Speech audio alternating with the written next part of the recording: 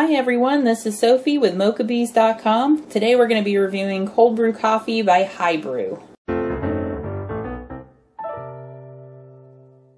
Today we're going to be taste testing 3 flavors from High Brew. These cold brew coffees come in 5 different flavors, but I could only manage to get a hold of 3 of them at my local Target. Today we're going to be reviewing the salted caramel, the Mexican vanilla, and the dark chocolate mocha flavor. These also come in 2 other flavors, double espresso and black and bold, which is dairy-free. These drinks come in 8-ounce cans, and they run between 50 and 60 calories, which is pretty low for a drink like this that includes milk, and part of the reason is because it's made with both stevia and sugar. I'm not particularly a big fan of stevia. It's okay until you quit sipping on it and it has kind of a weird aftertaste. So I'll be curious to see whether or not it's better when it's cut with regular sugar. First up is the salted caramel flavor. I gotta say, right off the bat, these smell really amazing. That cold brew coffee smell just kind of immediately hits you as soon as you open the can. Alright, let's give this one a taste.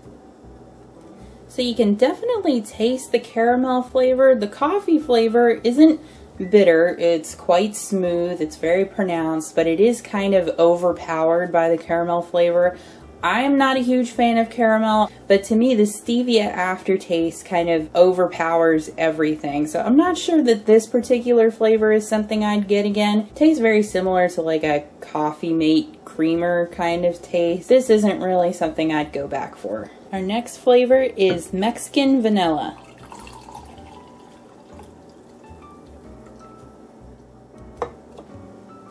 This flavor, as you can probably see, is a little bit foamier than the other one. It's kind of dissipated here between shots, but let's give this one a try.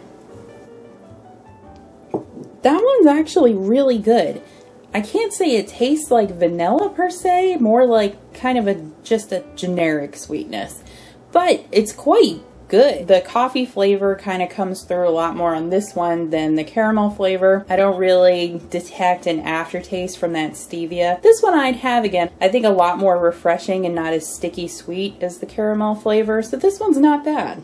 And lastly, we have the dark chocolate mocha flavor.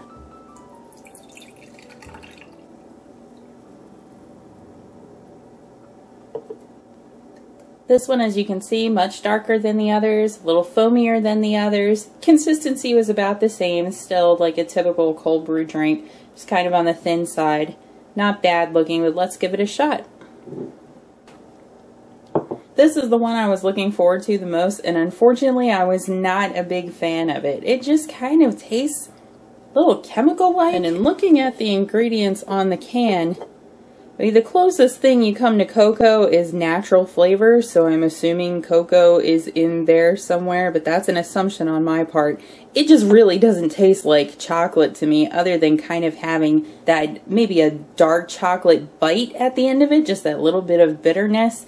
It's very sweet, and the sweetness definitely overpowers the coffee flavor. But overall, this one's a little bit disappointing. I don't think I'd have this one again. So overall, after drinking all 3, if you're not a fan of stevia, you're probably not going to be a fan of these. I will say that at 60 calories, you do get a lot, so if you're looking at watching your weight, these would be a great alternative for a refreshing coffee drink. I'd be really interested to try the other flavors that they didn't have available to me locally, the double espresso and the black and bold, because I think both of those flavors are going to be more coffee based and they won't rely so much on that stevia flavor. I have heard really good things about both of those flavors, so as soon as I can get a hold of them, I'll be sure to bring a review out to you.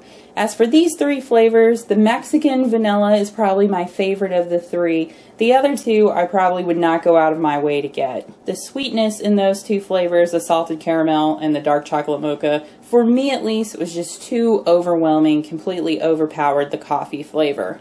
On the Mexican vanilla, though, I thought it was a really nice balance between the sweetness and the coffee flavor. But this is just one person's opinion. I encourage you to get out there, try these for yourself, form your own opinion. Remember, at the end of the day, the best coffee is the one you enjoy the most. So thanks for checking out another review with me. Remember to hit that subscribe button at the end of the video. And as always, thanks for watching.